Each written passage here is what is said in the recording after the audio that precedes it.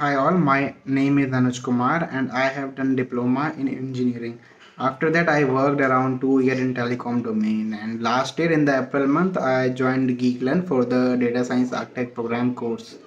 So my trainer was Advait sir, and Advait sir teaches every topic from the very basic level so that anyone who is not from the IT background can also understand those topics very easily. So he covered topics such as basic stats, Python, machine learning, NLP, deep learning, and some visualization tools such as Power BI and Tableau. After completion of my classroom training, Geekland people have put me in some real-time projects as well, so that I can have some hands-on experience on the real-time world.